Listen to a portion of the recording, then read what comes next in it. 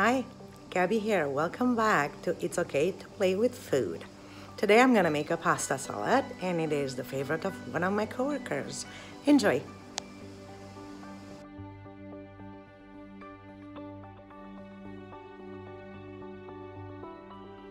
Here is what we're gonna need. We're gonna need some radishes.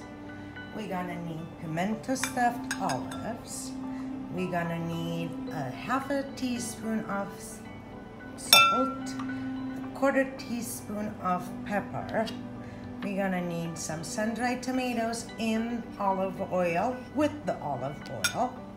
We're gonna need English cucumber, and we're gonna need pasta. I like the rotinis because they grab onto the ingredients that we add to them.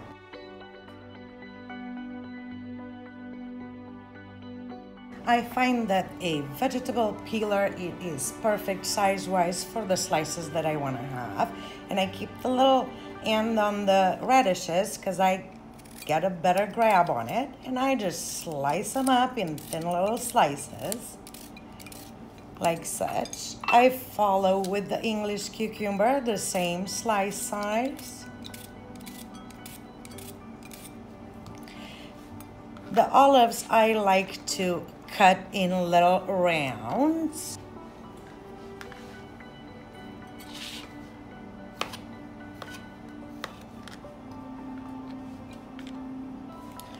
And the sun-dried tomatoes are already cut julienne, so we'll just add those.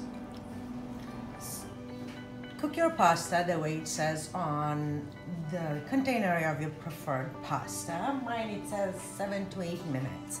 All my ingredients are cut up, so I'm gonna add the salt and pepper. Remember, you can always add, but you can't take it out. So give it a good toss and mix all these ingredients. And when the pasta is done, we're just gonna put it on top of it. My pasta is done and drained, and I'm just gonna put it on top of my cut ingredients. Gonna give it a good toss, and we're done. And here is our pasta salad. Enjoy! If you like my recipe, please subscribe,